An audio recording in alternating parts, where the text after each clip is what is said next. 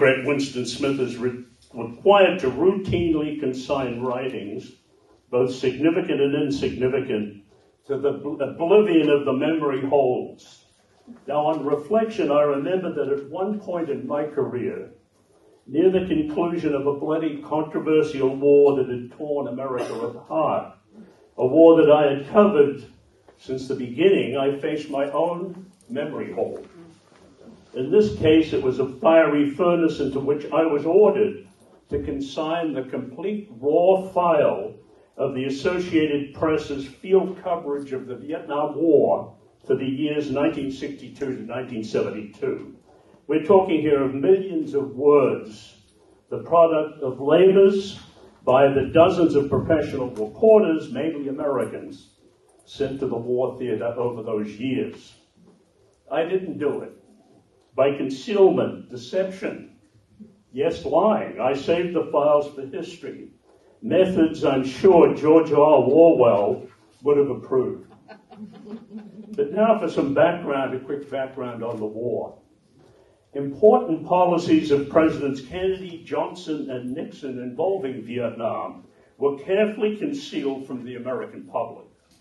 To maintain this deception, the media policies of all three presidents attempted heavy-handed news manipulation and intimidation of reporters in the field and their superiors back home. The objective to proceed with actions in Vietnam that, if publicly debated, would meet resistance at home and concern abroad. These leaders endeavored to compel powerful news industry leaders with its long tradition of war reporting to bend to the whims of policymakers making questionable judgments on issues important to the American public, judgments often made far from the battlefields.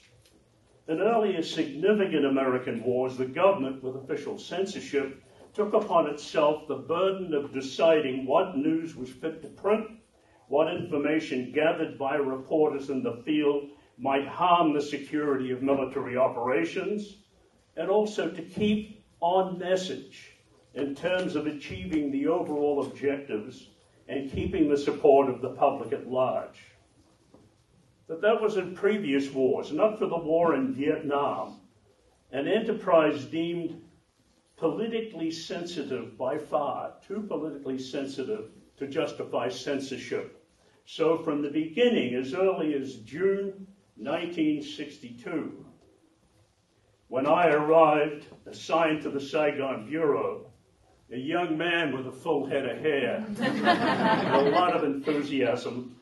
So from the beginning, when I arrived in June 1962 and in June 62, there were the beginnings of a credibility gap that only worsened as the years went by, and it's still being argued what that war was all about.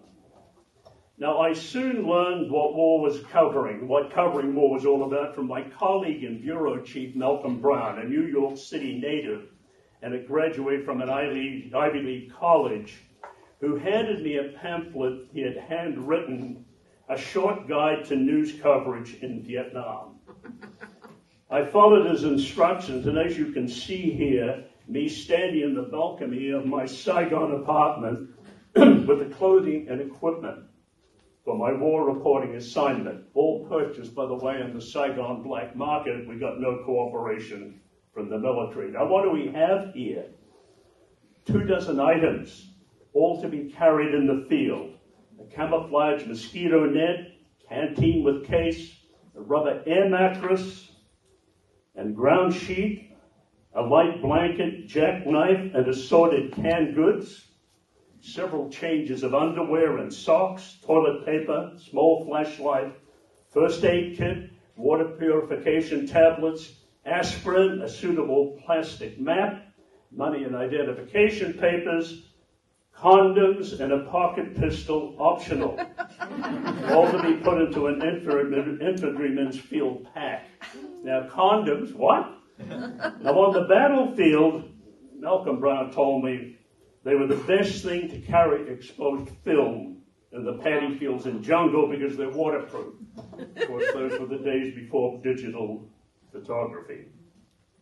I and most other young reporters in Vietnam had benefited from military training during our draft years, but that was between wars.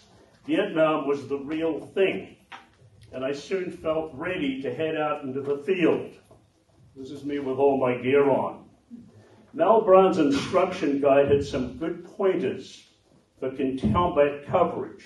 He wrote, quote, "The whole idea of covering a military action is to get the news and pictures back and not to play soldier yourself." He said you should know how to swim. Canals and ditches are often above your head.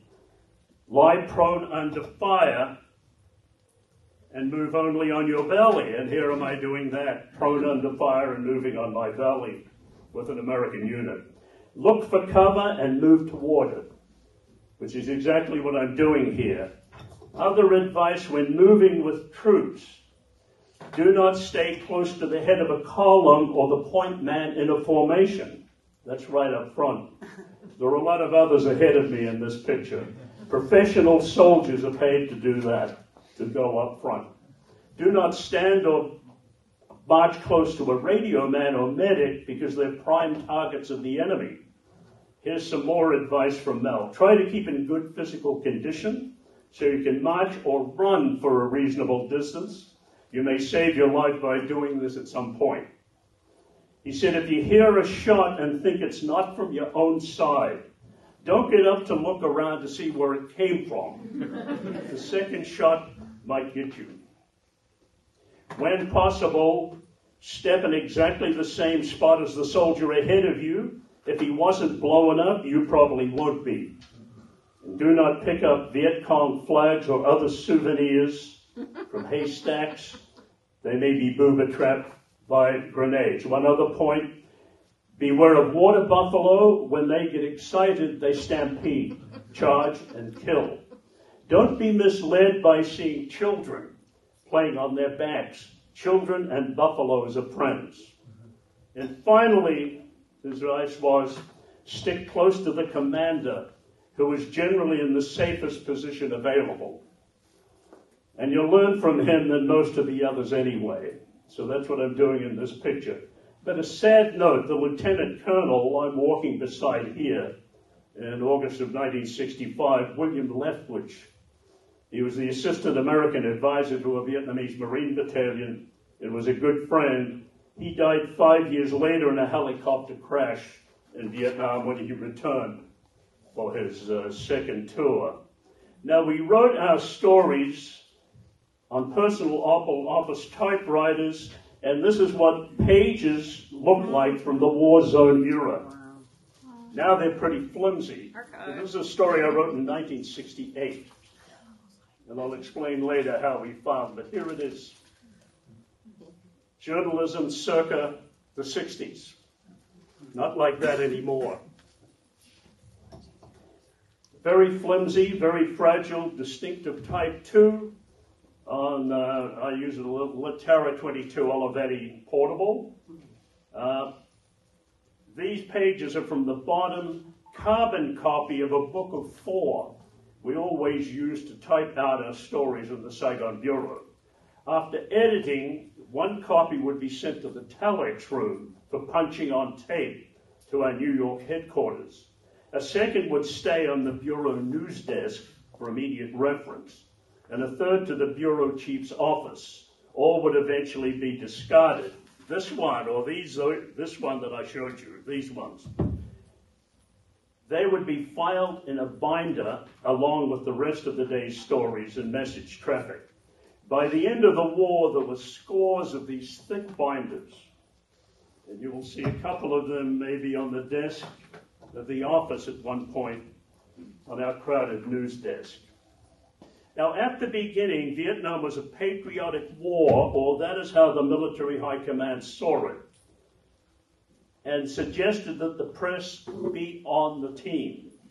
Typically, a story I wrote in July 24, 1962, angered U.S. officials because I reported that American armed helicopters firing machine guns and rockets had come to the aid of a trapped South Vietnamese Ranger unit under attack by the Viet Cong. At that time, American soldiers were supposed to be just advisors to the Vietnamese, not directly involved. Our story revealed how that role was changing into a combat one. How did I get the story? Some of the pilots were my friends, such as this crew chief on this plane. Now, the U.S. Embassy complained that this story and others like it were damaging to secret policies aimed at winning the war. President John F. Kennedy even tried to get David Halberstam of the New York Times, then a young reporter I worked with, reassigned out of Vietnam because of his critical stories. American editors were getting from us a unique look at a nation at war in the jungles and on the streets through uncensored stories and photos.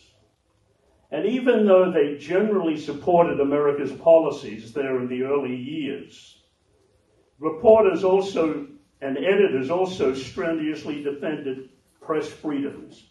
An example of that is a letter to President Kennedy on June. We'll get to that in a minute. A letter to President Kennedy on 18 July 1963 from the president of the American Society of Newspaper Editors, Edward Drucker, editor of the Hartford Courant, spelled out the support.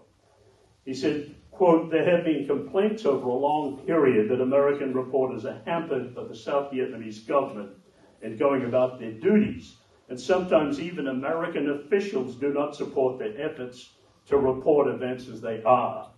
It is not yet certain that all possible efforts are being made to prevent further deliberate obstacles to press freedom." He continued, "Whatever the difficulties, we urge you to bear in mind the need of the American people to have the fullest possible factual information from South Vietnam, no matter what anyone may think is right or wrong about the situation." Good letter for us. For the reporters, though, the pressures on the streets of Saigon continued as a developing protest by Vietnamese leaders threatened the stability of the Catholic-led government of Ngo Dinh Diem, supported by the U.S. This picture by Malcolm Brown, taken in mid-1963, of the protest self-immolation of an aged monk, Quang Duc, on the streets of Saigon, brought Vietnam to the attention of the world and police attention to the correspondence. The Buddhists were protesting the policies of the government. In this photo, I'm arrested along with an Australian cameraman, Peter Herford, and held for several hours after attending a Buddhist rally. A few weeks later, I was attacked by plainclothes police at another rally, thrown to the ground and kicked. You can see me on the left of the picture with my bloodied face. I was fortunately rescued by the brawny David Halberstam, who challenged the police to continue attacking me. And that's David standing in front. Those first years of the war set the course for news coverage of the whole Vietnam conflict. The U.S. government continued to reveal as little as possible of the policies behind the war, emphasizing the positive, but reporters and photographers at least were free to travel with the troops and tell the story as they saw it. There were some discordant moments. Here, an American military policeman in 1966 in Saigon is holding a gun on me and some other reporters, including young Bob Schieffer, then of the Dallas Morning News and later a famous CBS anchorman. We were just trying to cover a Buddhist protest, and the soldier was trying to stop us, in which he had no authority to do. The picture was published in the Washington Post the following morning, resulting in a directive from Secretary of State Dean Rush to the Saigon embassy not to let it happen again. Under President Lyndon Johnson, the war began widening to the dimensions of a major conflict in 1965. But even as hundreds of thousands of Americans entered the battlefields, there was no censorship of the press. This did not mean that pressure on journalists was not powerful. President Johnson wanted the media to effect what he himself was unwilling to do. He wanted an unofficial censorship that would shape news dispatches to conform with his view of how the war should be proceeding. And the president did not hesitate to arm twist reluctant editors at home for them to get on the team. We were told by friendly U.S. officials in Saigon that President Johnson was our most avid antagonist, brooding over the media's depiction of the war in front of a row of television sets in the White House tuned to the network newscasts, and checking up on the 3 telex machines clicking out the product of the AP, UPI, and Reuters from Vietnam and elsewhere. My favorite story about the AP's relationship with Lyndon Johnson comes from Wes Gallagher, who was the president of the organization.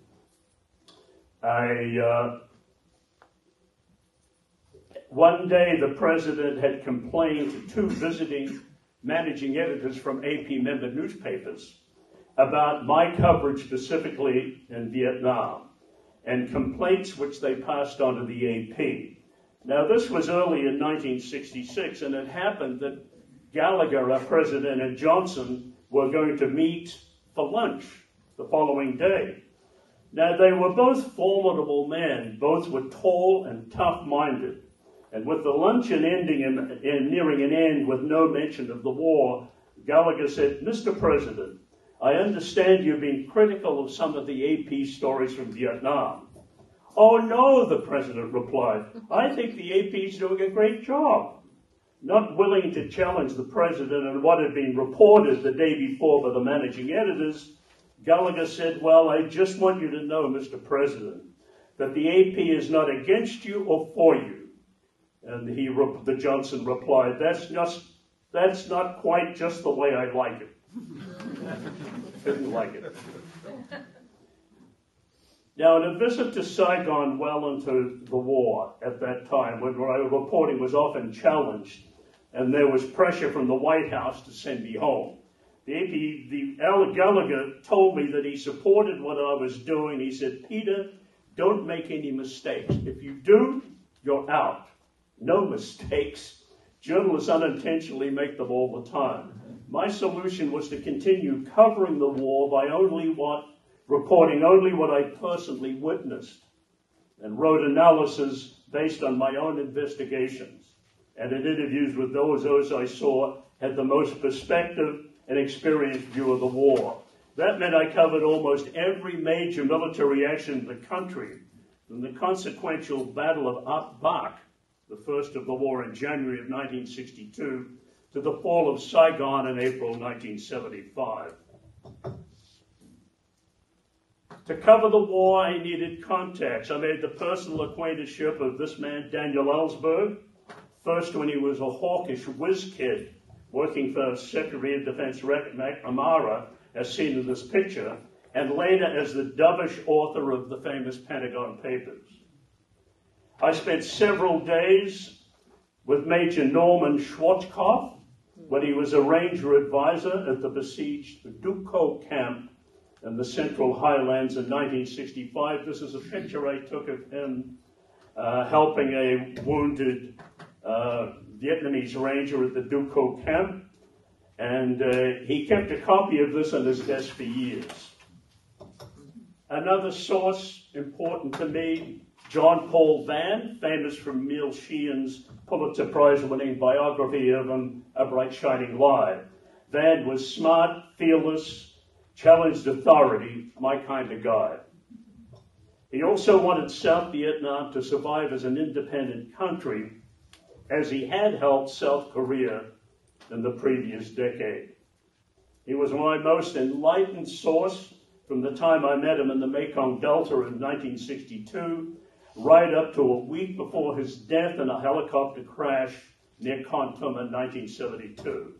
And I just mentioned General Frederick Wyand when he arrived in command of the 25th Infantry Division, operating in the Cu Chi region west of Saigon. He turned out to be a very reasonable, pleasant man. I won his trust and friendship during the later tours of duty, his latest tours as the last commander, and finally as the last chief of American forces in Vietnam.